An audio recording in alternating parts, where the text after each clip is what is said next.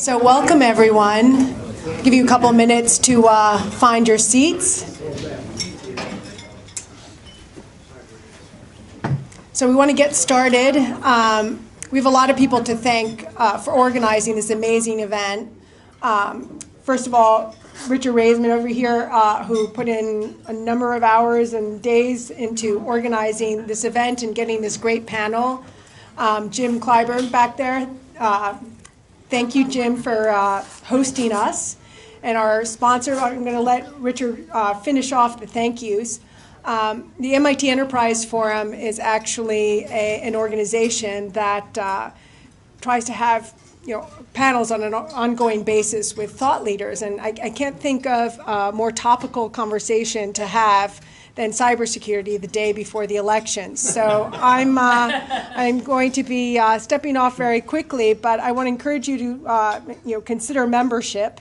We have a lot of exciting events coming up, and with that, let me introduce Richard.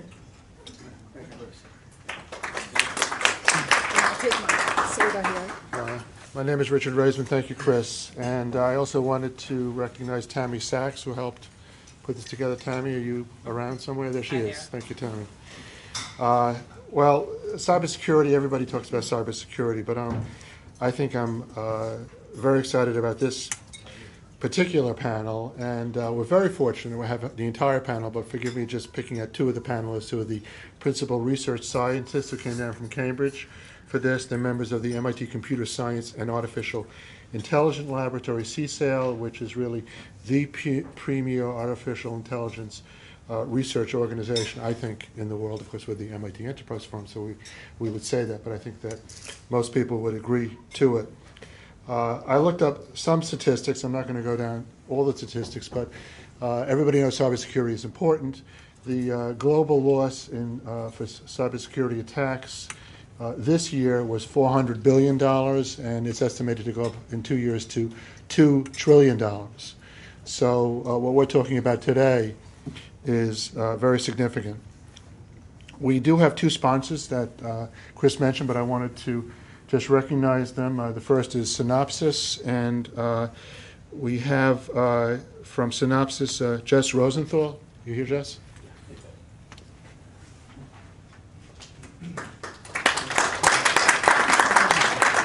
Thank you, Richard. Just briefly want to introduce who the heck Synopsys is. I assume no one here knows us. Hey, thank you.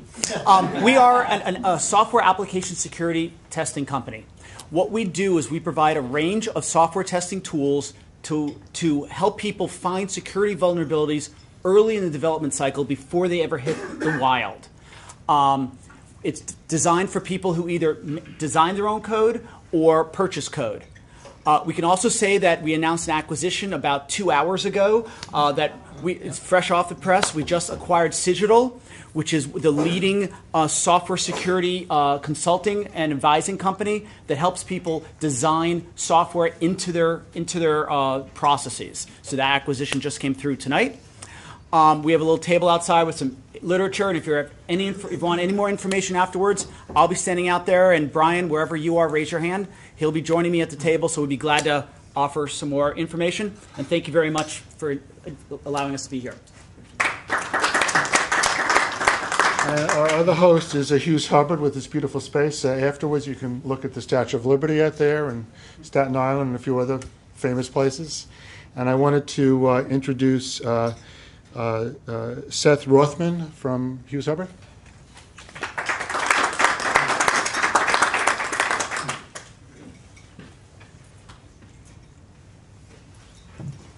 Yeah, I'm Seth Rothman. I'm co-chair of the cybersecurity group here at Hughes Hubbard.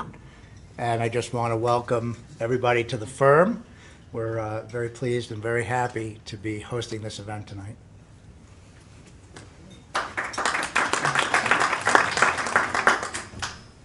Isn't there a joke about I have to apologize, it would be so brief. So I want to thank you very much. Last person I want to introduce is Sasha Manasingh, who's with the MIT Enterprise Forum. She's going to give you just a preview of what we have coming up. Good evening.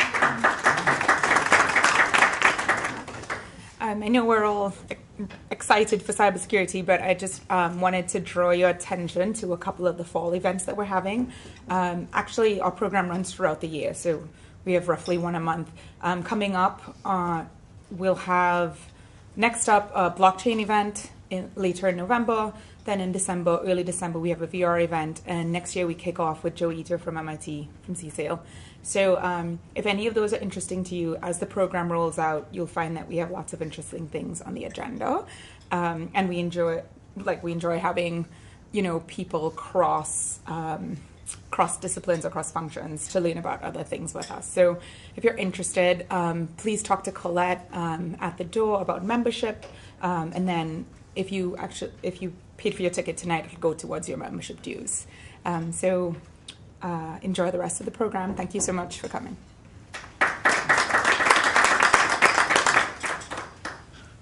This last is my swan song. One more introduction. The moderator of our panel tonight is Steve Russa. Steve is a fellow emeritus at the Center for Information Technology Policy at Princeton University, and he co-chairs the Cybersecurity and Privacy team at Holland and Knight. Steve.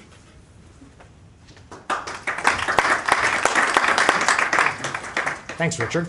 And so I've got some more introductions, which is just what we need, right? So, but it's really great to be here. Thanks to the MIT Enterprise Forum for putting this together. So first, without further ado, on our panel, we've got Dina Kaufman. She is a managing director at BDO Consulting in their technology and advisory services practice. Dina, raise your hand, although it's obvious to you. But anyway. Hard to tell me from the other panel. I know, right? And we've got Joe Jarzenbeck, who was formerly director for software and supply chain assurance in the U.S. Department of Homeland Security, Office of Cybersecurity and Communications, currently global manager for software supply chain management at Synopsys. Howard Schroeb, director of cybersecurity and a principal research scientist at MIT CSAIL. And this one took some practice, but and Kalyan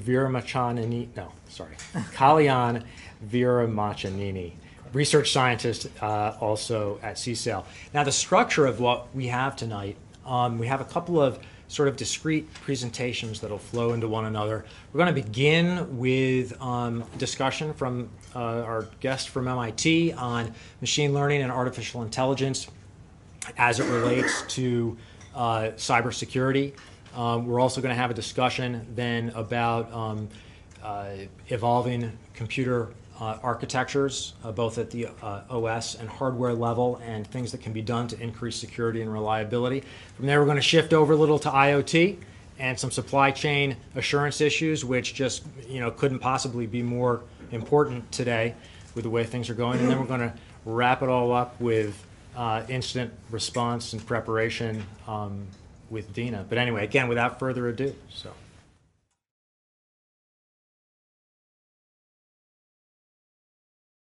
Perfect. Thanks for having me. I'm Kalyan Veeramachanini. I'm also part of a new institute within an institute, MIT Institute for Data Systems and Society. I also co-founded a startup called PatternEx 3 years ago, and most of this work actually belongs to PatternEx. It's in collaboration with PatternEx. So I'm going to talk about artificial intelligence. What is it for InfoSec in terms of artificial intelligence, and how that is different and how that is very challenging from what I've done before in that same space, machine learning, but not for security, artificial intelligence and machine learning, but not for security. So what does it mean for AI? I mean, I just want to know, what does it mean to be building an AI system or a machine learning system? What does it serve? Anyone? I mean, in cybersecurity, help eliminate false positives and learn what's going on with normal and abnormal behavior to make humans' jobs easier so they don't have to sift through thousands of false events and false alarms. Perfect. So yeah, I think predictions, to be able to do predictions and reduce false positives so that the humans don't have to sift through hundreds of thousands of events or hundreds of thousands of data points, which they can't actually in real time.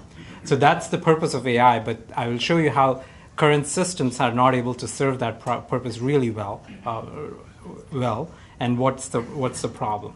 So a little bit about my background. I come from machine learning and application. I did a lot of applications with machine learning, and applications like predict if a patient is not going to show up for an appointment, a doctor's appointment, or predict what music you might like when you're driving a car from home to gym or gym to workplace, and so on and so forth. If you like this movie, what else would you like? All these problems, it was not just me who was trying to solve these problems using machine learning and data mining. A lot of my colleagues and a lot of my peers were trying to solve the same problems too. But in each of these problems, we had data from the past, and almost in every case, we had occurrences of what we were trying to predict in that data. So for example, if you're trying to predict whether somebody is going to show up for a doctor's appointment or not, if you have enough data about their appointments from past year, you will find out that sometimes they did not show up for an appointment and sometimes they did, and you can find out what the reasons were, what patterns led to them not showing up or showing up. And perhaps the most important one is stationarity. In almost all cases, if you found a pattern that correlates with an outcome, and if you can use that pattern for prediction, that correlation doesn't necessarily change over time. So if you found from a machine learning system that if the doctor's appointment is between 8 and 10 a.m. in the morning, it's absolutely, you can be sure that I won't show up for the appointment. That pattern won't change unless something changes significantly in my life. So most of the times it's the stationarity that we assumed when we built the systems and we try to learn the systems.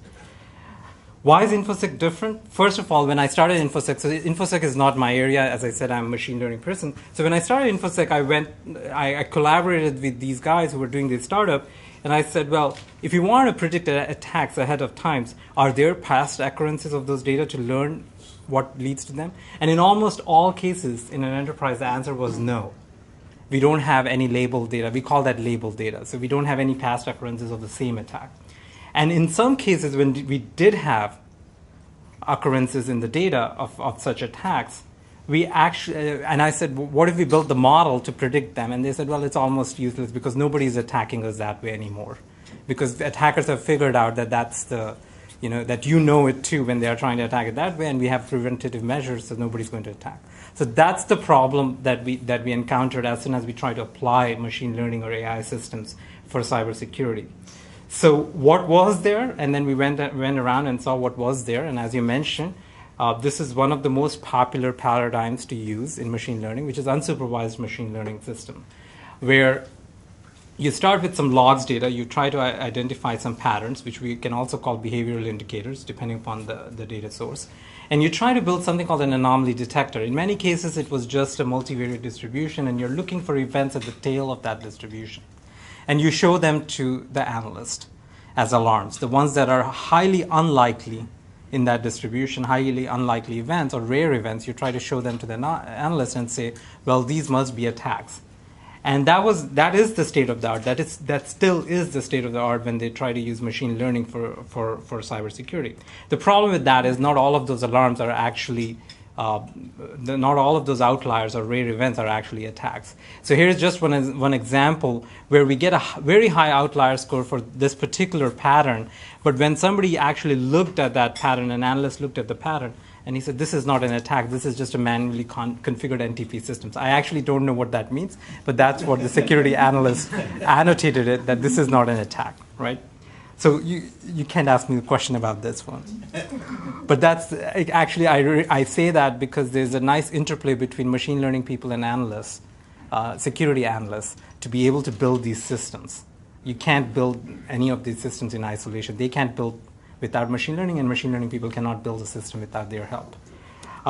Similarly, we had another pattern where we had hundreds of thousands of connections from random remote destinations for the same source and thousands of sessions. And it did not get a high outlier score. It actually got low outlier score, but this was an attack. When an analyst looked at it, he was able to confirm that this was actually an attack. So as a result, how did an analyst do this? When we dug a little bit deeper, it turned out that they had a lot of subjective assessment based on their intuition. Sometimes they looked at multiple events simultaneously, and we didn't build a machine learning system to do that. They were also collating pieces of information from external sources and awareness that they had from other sources and so on and so forth. When they pulled all of that together, they can actually tag that this is an attack and this is not an attack. So our next goal was how can we replicate that using machine learning? And that's the part where we went ahead and we started building a supervised learning system, where once we show analysts and they tag events, we take those events and we build, with the same data, we built a supervised machine learning algorithm that is able to predict those events given the data. So once we build that, we call that virtual analyst. And we update this virtual analyst every night. So every day, throughout the day, we show analysts some events that we think are possible attacks. The analyst tags which ones are not. And we build a virtual analyst, and we can use that virtual analyst next day together with the outlier detection system. So that combination actually is very helpful. And as you can imagine, it now cuts down the time in terms of analysts looking through all those events, because now we can use virtual analyst the next day around. And we do the same thing. We can actually use that virtual analyst for historical data too, just in case something was missed in last 1 week or last 1 month and so on and so forth.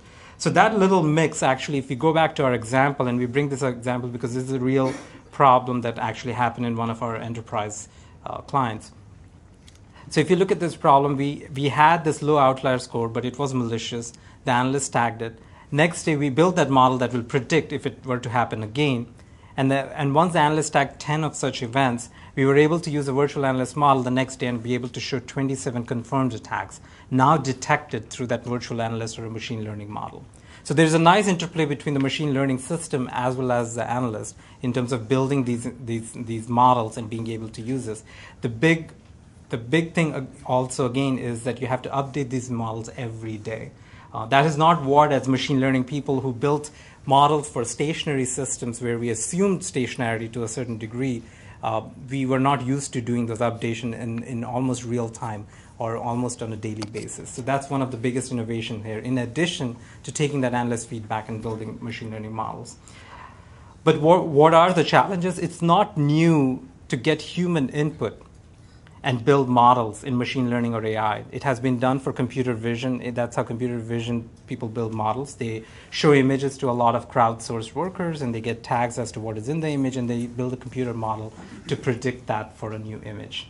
The challenge here is it's not a crowdsourcing problem, it's an expert sourcing problem. Not everyone, including myself, can look at a stream of log events and tell which one is an attack, which one is not.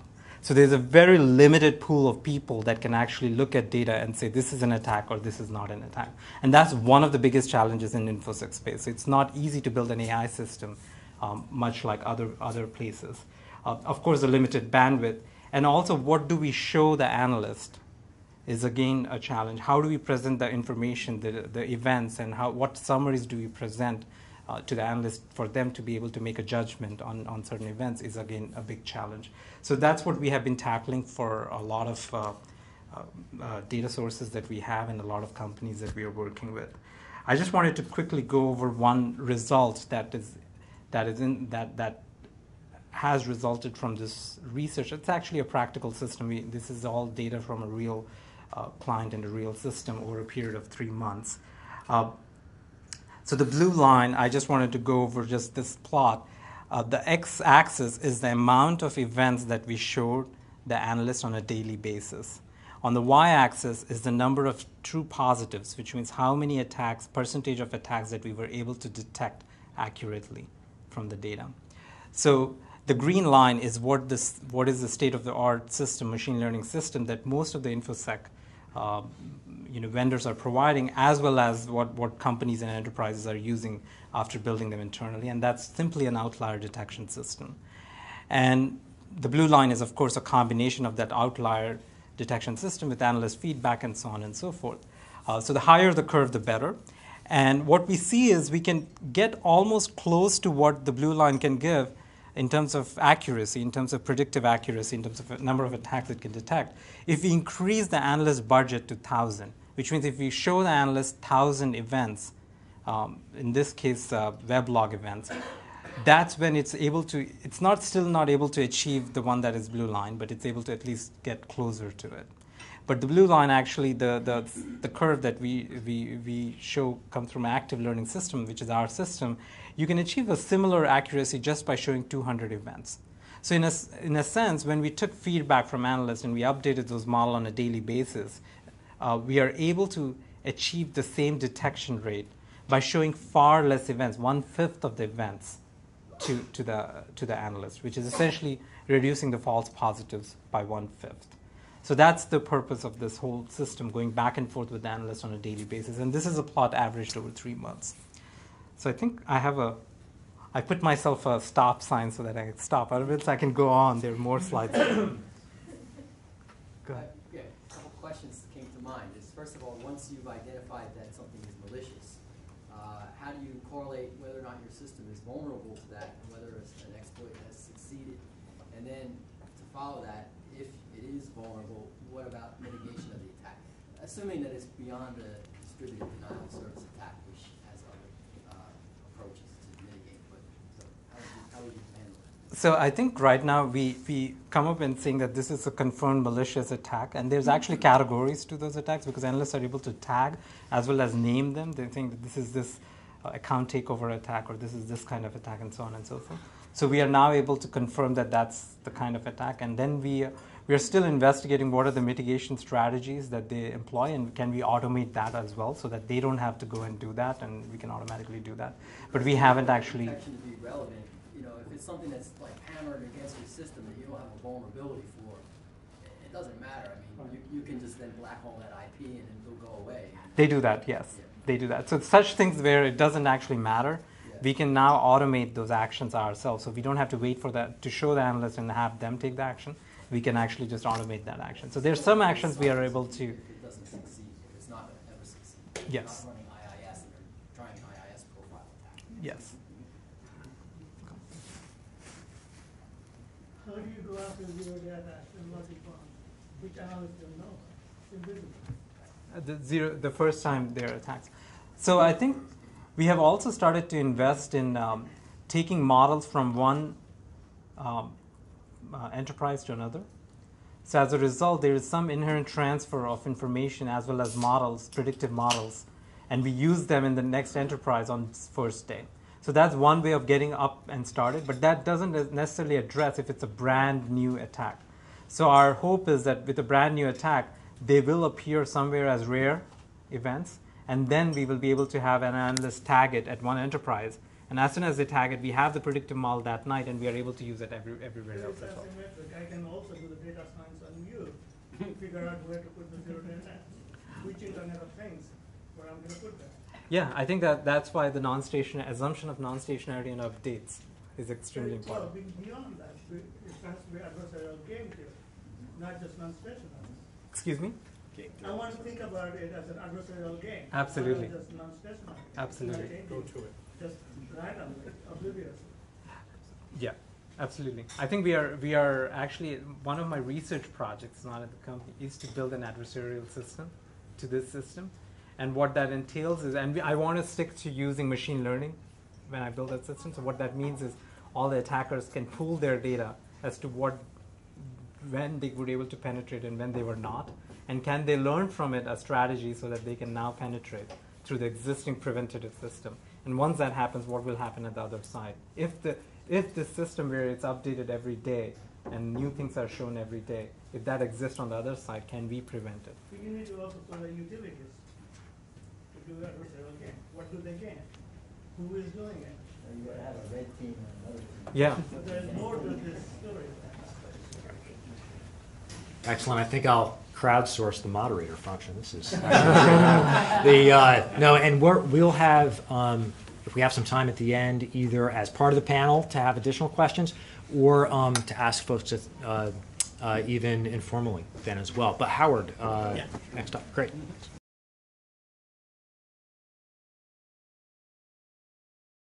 So, as was mentioned earlier, I'm the director of our research partnership called Cybersecurity at CSAIL, which is a partnership with about 8 companies right now. Should any of you be interested in joining, we're always happy to talk about it, but I'm not trying to do a hard sell at all right now.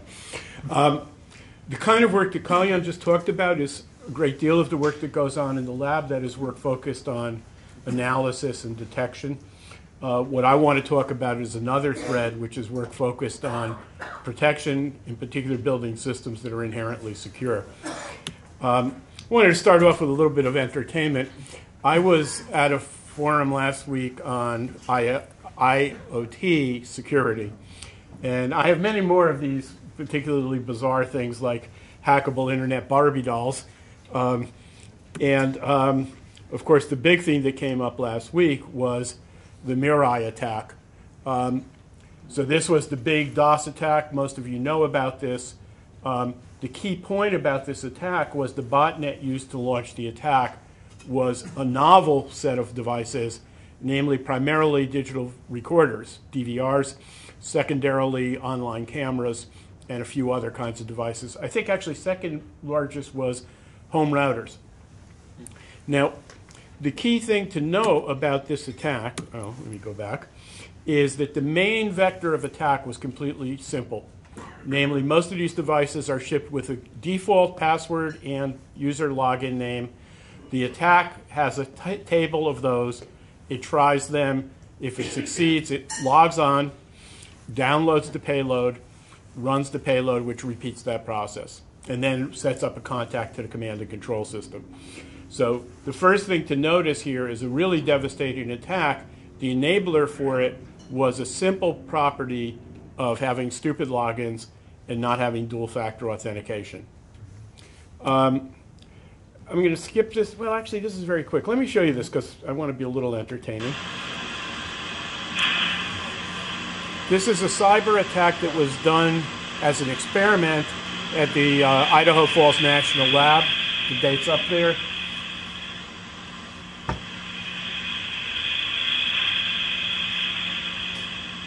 And what they demonstrated, what the attack did was simply throw a breaker out of phase with the power line. And the reactive power coming back into the generator, if you do it enough times, breaks the generator pretty convincingly. And so this is an example of why we're very worried about cyber attacks in the Internet of Things world, particularly the industrial Internet of Things, or maybe even better named the infrastructure Internet of Things. And then this one, I worked at DARPA twice, most recently from 2010 to 13. This was a piece that 60 Minutes did about the office at DARPA that I worked in.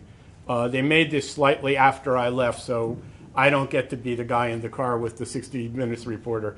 But let me show you this. Whoops. This is a regular new car. The masking tape is only there because we agreed to obscure its make and model. We'll give them the illusion they control the car for now. Kaufman has been working on this for 5 years with multiple research teams. Want to hit the fluids? Oh my gosh. There we go. There we go. What's that? What's that? What's that? That's the windshield wiper fluid. No, wait, so this is something that a hacker had... That's right, a hacker. Like, obviously you didn't turn on the windshield wipers. Using a laptop, the hacker dialed the car's emergency communication system and transmitted a series of tones that flooded it with data. As the car's computer tried sorting it out, the hacker inserted an attack that reprogrammed the software, gaining total remote control. Oh my God. They could control the gas, the acceleration, they could control the braking. That's right. And they could do this from anywhere in the world. So just try to stop at the cuts here. She thinks she's going to be able to stop right at those cones. Let's make sure that she can't. She's going to drive right through them. While complete control that brake. All right, here we go. Oh, no. I cannot, oh my God. I can't operate the brakes at all. Oh my word. That is frightening. That is frightening. So these are some cases where you'd really like this never to happen rather than to figure it out as it happens. This work drew on a number of different research projects, but the earliest one was a project called CarShark. It was done jointly by researchers at UCSD and the University of Washington. And this chart comes from that project. What they did was they sort of did a very systematic analysis of how information flows through a modern car. which is, of course, an interesting thing to think about because we didn't used to talk about cars that way. But cars, of course, are rolling cloud on wheels. And one of the things they do, so they break these attacks up into different categories. Some require direct physical access, like using the diagnostic port.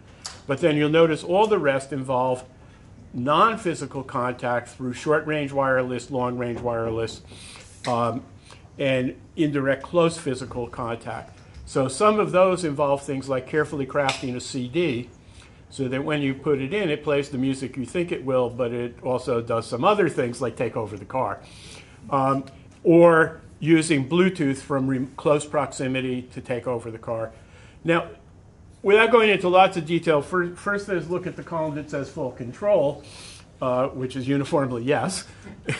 And the cost is not high in most cases, so it's not impossible for the attacker to mount this. Some of these are visible to the user, some aren't.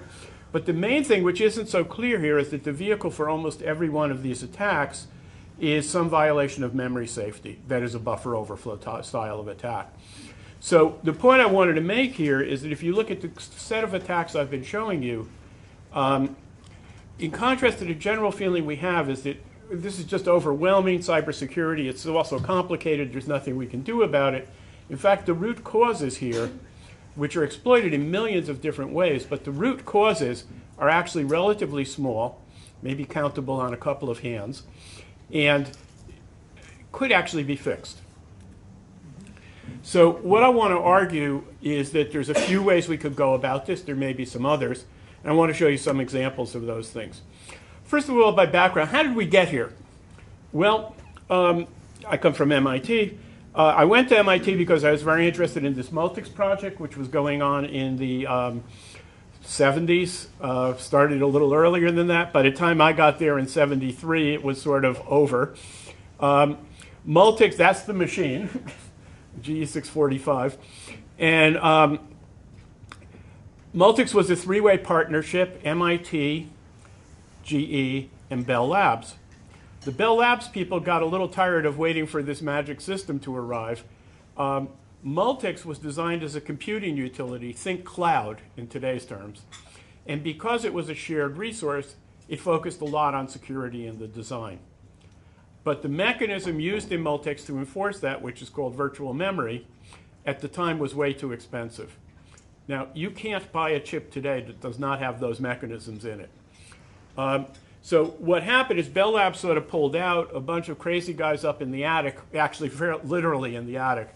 I worked at on site at Bell Labs for Honeywell a little later on, and these guys were in the attic.